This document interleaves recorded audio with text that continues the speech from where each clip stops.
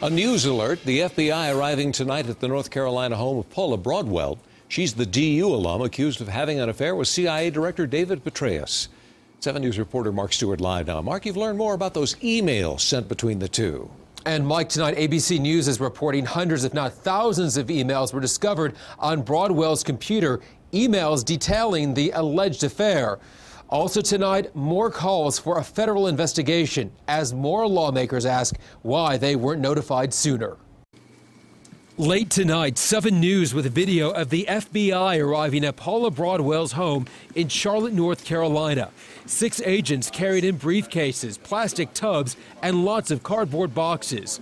Witnesses say they turned on nearly all of the lights inside as photos were taken of the exterior.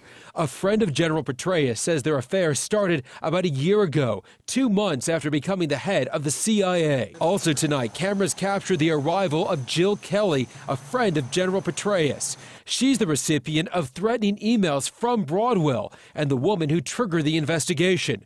Kelly is not romantically linked to Petraeus. They're wearing uniforms. All of this a surprise, considering Broadwell, a DU alum, was speaking at the university about 2 weeks ago, making this controversial remark. I don't know if a lot of you have heard this, but the CIA annex had actually had taken a couple of Libyan militia members prisoner, and they think that the attack on the consulate was an effort to try to get these prisoners back. So that's still being vetted. Besides the affair, she's facing questions about sensitive military information found on her computer, information someone with clearance would have had to provide her.